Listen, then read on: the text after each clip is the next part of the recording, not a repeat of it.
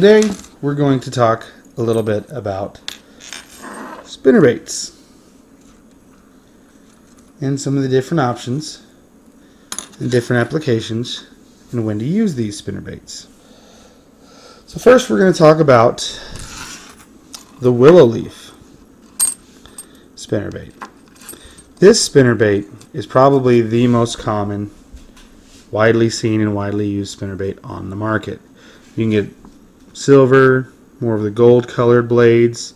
This right here is a 1/2 ounce spinnerbait. This one will go a little deeper on the dive and on the retrieve. It's of course a lot farther you can throw it depending on the weight. It's going to handle better in maybe heavier brush structure like grass and things, or in higher, rougher water conditions. But this is a willow leaf spinnerbait, and of course it gets its name from the shape of the actual blade here, shaped like a willow leaf. I absolutely love throwing willow leaf blades.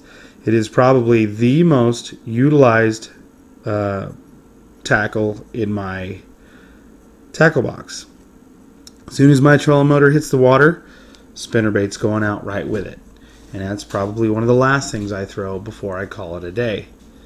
This is a fantastic reaction bait to throw out there. It can be rough water conditions, it can be calm, it can be windy. A little bit of a wave can actually help promote a spinnerbait bite. This is designed, these blades are designed to spin in the water, give off a vibration, and also give off a reflection that will emulate a bait fish, like a bluegill. This one's got more of the green chartreuse, which will give you a little bit more of a bluegill color.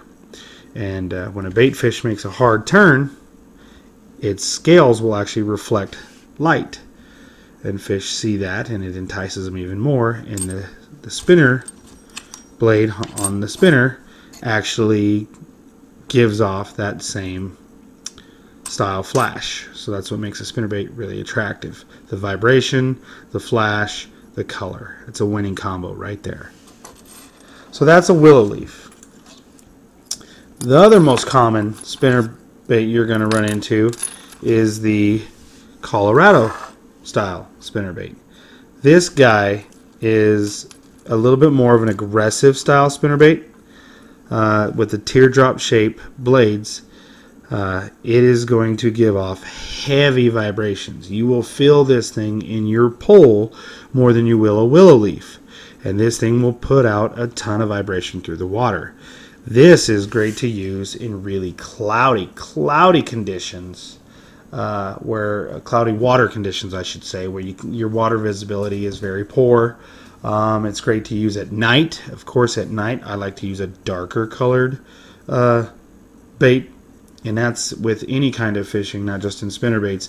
The darker colored baits stand out more. They give off more of a shadow in the dark rather than brightness. They see the shadow, more or less the silhouette of it stands out more. So that's where I would go with that.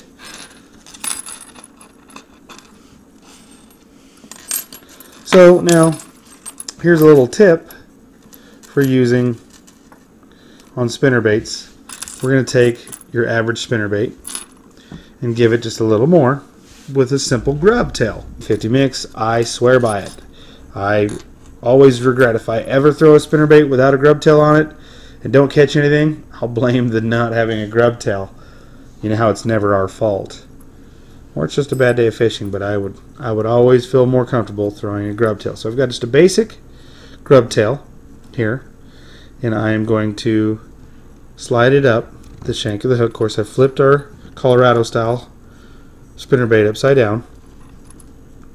You can see you have a barb here. That's perfect for seating your grub onto the hook.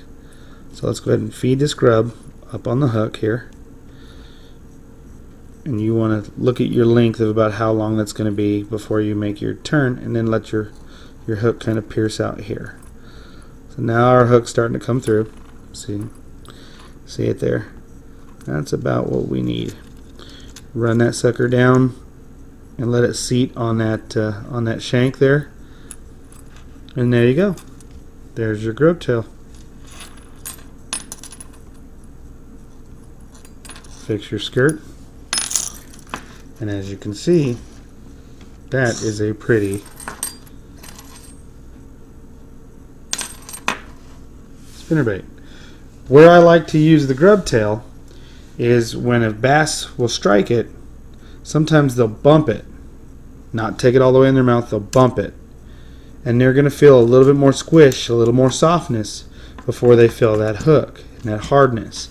And that to me makes me believe, and I've had a lot more strikes with the grub tail where they'll bump it and then come back and get it because it was soft, it felt nice, it was attractive. A lot of grub tails have scents, flavors, salts on them, and they'll get that little bit of flavor and they'll come back for that big strike, and then they'll hook themselves for the most part.